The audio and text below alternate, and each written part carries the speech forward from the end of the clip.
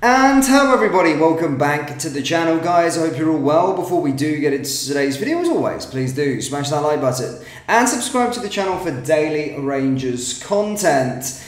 Sorry, just a quick disclaimer, I have been kicked into the office, so it is a little bit echoey. Then yeah, I apologise, I'll try not to record it all of the time, but yeah, it is what it is. The show still goes on and the Clermont train still goes on. Yes, super frustrated that I've not heard any news yet that Philippe Clermont's not been sacked, but as a lot of Rangers insiders are rightfully saying, it seems as though that they aren't going to sack him. I mean, the board came out, and at the moment I do think Philippe Clermont almost talks as if he's indispensable, but after this week's game against Aberdeen, I'm firmly on the Clermont out train, and there's no way back for me now. I said I thought game 3 games, there's just no style of play, and I don't see there's any progression with Philippe Clermont at the helm. And people can keep on talking about the project. Everyone can keep on talking about the situation that, well, we keep going around the conveyor belt and sacking managers and sacking managers and sacking managers, and it gets us absolutely nowhere. But it doesn't mean that we've got the right man in charge, and, you know, almost like whipping a dead horse. And I do think Clermont is like that. He's lost his aura. One of the things I said about him when he came in last year is he had that aura. He seemed like a proper manager. Came in through the door, lifted the players. In the media, he just had that aura, a bit about him that he was a proper manager. And won as a trophy, looked like the real deal. Took us to a title race. But ever since the summer, honestly, the guy's just been full of excuses after excuses after excuses. And genuinely, in my opinion, he looks like a shadow of the man that he was when he came in. And I don't think there was any way back, because I think he's losing the Rangers. Well, I think he's losing the Rangers players. On the Rangers board, sorry, there is no Rangers board. There's no such thing. He's lost the Rangers fans. He's lost the Rangers players, it looks like, as well. And honestly, his coaching methods just look absolutely shambolic. I don't even know what the hell it is. I think it's a patient build-up, but it doesn't work in Scotland. It doesn't work. You know, you need to be able to beat the 10-man block. You can't be patient in these games. And yeah, his coaching philosophy is stubbornness, sticking with it, sticking with the same players, is his downfall. And like many managers beforehand, you know, not making a decision to get rid of certain players was always going to be a downfall. Called it in the summer, and certain players that are there are his downfall. Now, again, he's going to be staying in. It doesn't look like at this moment in time. People will look at it. If we beat Motherwell, we're into a cup final. Great. One of the easiest runs to a League Cup final, but we ain't winning it. The team that wins the other semi-final will win the cup competition, because there's no chance Philippe Clermont can get the better of Brendan Rodgers and Celtic. He's never won an Old Firm game, and there's no chance he's getting the better of Aberdeen, because they are levels above us right now, which is super, super embarrassing. Guys, we're third. I'm not even talking about us being in second. We're third in the table, 9 points behind second. And a man still in the job, and it looks like he's going to stay in the job. If there's a reason we go out in the semi-final this weekend, definitely gone. He'll definitely be gone, because the fans will be outside Ibrox pushing to get him out of the door. Now, whilst he isn't gone, I do think he's a dead man walking. We see him with Eric Ten Hag over the summer. He won like a trophy, but his style of play also mirrors it a little bit of Philippe Clermont. You know, there has been good bits of Eric Ten Hag's tenure at Manchester United. He won them the cup. Clermont won us a cup. It looked like it was things good. He's brought in all these players, all these sort of stuff, and gave the same sort of excuses about gelling and being patient and waiting for time. And Manchester United just stunk the place out. And to be fair, if Manchester United sacked the manager last summer, then they would have not been in this position. They would have not been £200 million down, and they would have been in a better position for it. Now they're picking up the pieces of all the things that he spent in the summer. And I look at Clermont this kind of same way now. Obviously, it didn't start in the summer, but it started now. He's a dead man walking. I don't think there is any way he turns this around, and it's kind of, you know, what happens if and when. But look, we are closing into an international break, and that's usually where managers' graveyards coincide and come around from. And there's 2 games, I think, now to go till that November international break, so we'll probably see how he does. I mean, the bare minimum is he has to get to a final and win the next game. Again, I still don't think that's enough. They'll have to make a decision on it. Now, the November international break actually does kind of coincide a little bit with one of the Rangers' favourites. I know Philippe Clermont's still in the job, but there is certain names doing the rounds. And this is when I know someone's job is coming to an end. Genuinely, I know that's when it's coming to an end, when you start to see all these bookies' favourites and all this sort of stuff.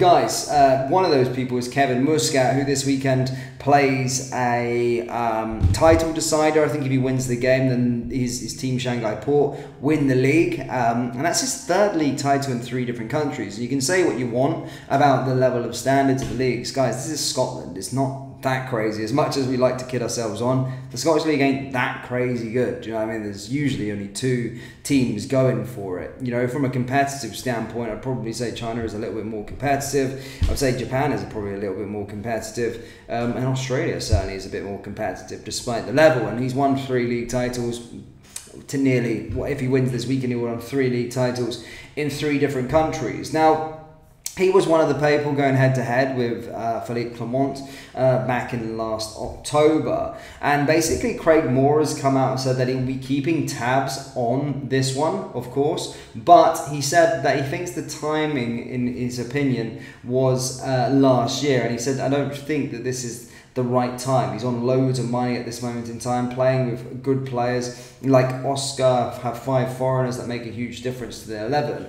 But he knows how to read the room and manage at very, very top. As stated, it's huge money out there, but what Kevin potentially would have been able to bring to the table was the Asian market. It's a bigger marketplace than everyone thinks, but it's probably the boat is probably sailed with regards to coming to Rangers. Now, that's interesting, to be fair, with regards to Craig Moore, because I think everyone's obvious favourite would be Kevin Muscat, just because he actually has a style of play. I think he's now proved himself at yet another club.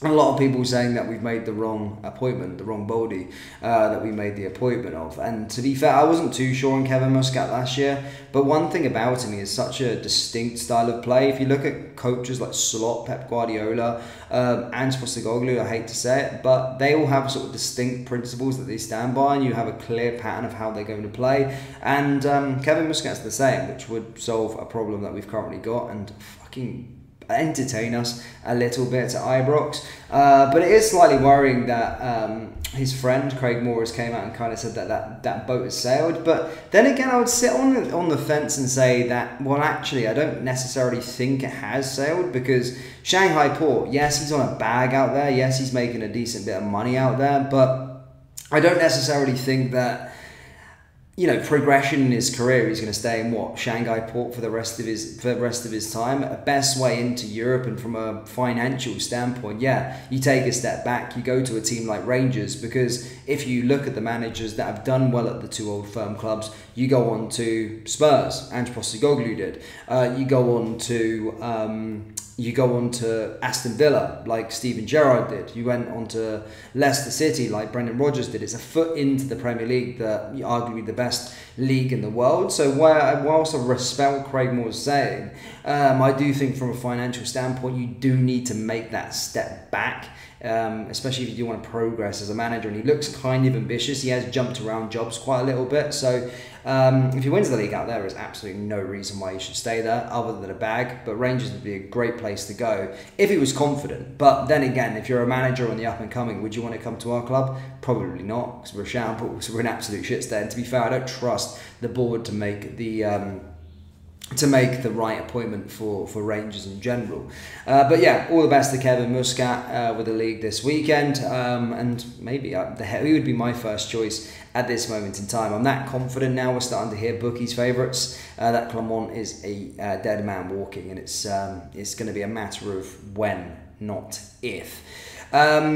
With regards to Steven Gerrard, quickly, I'll just give my 50 cents on him. I don't think Steven Gerrard is a manager that we should be inviting back. I see a lot of nostalgia with regards to Gerrard, and Gerrard took over us at a great time. And what Gerrard always says, he had an aura. We talked about aura. I think he had an aura with regards to people listened to him, people respected him, and all that kind of stuff. But you've got to remember, you know, it wasn't all plain sailing. Whilst we did get behind the project, we were at a different place as a football club. And honestly, after he left Rangers, and kind of during this time at Rangers, you know, he kind of stunk the place out a little bit towards the end.